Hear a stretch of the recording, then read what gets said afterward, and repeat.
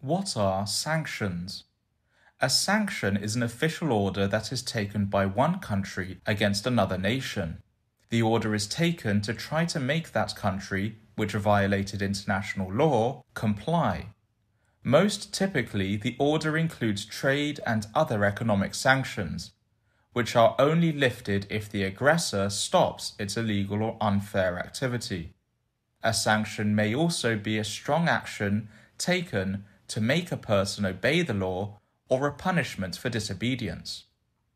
When imposing economic sanctions, several countries typically work together to try to persuade the offending nation to give up its illegal activity. Sometimes the sanctions do not only focus on international trade, but also on assets. Overseas assets of the central bank, other banks, state companies, other companies, and even individual people may be frozen. Economic sanctions may include an embargo.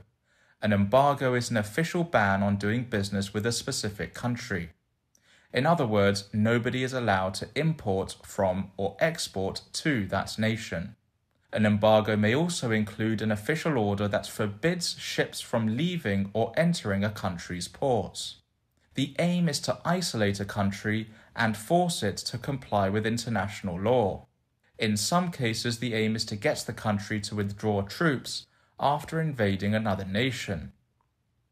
Experts worldwide have different opinions regarding how effective economic sanctions are. They have been shown to be ineffective if the aim is regime change.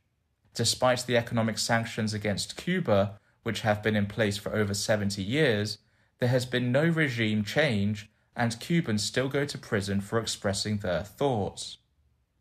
When the term is used as a verb, to sanction, it can mean to punish. However, to sanction may also mean to formally give permission for something. For example, listen to the following sentence. Only 2 treatments have been sanctioned for this type of illness by the health authorities.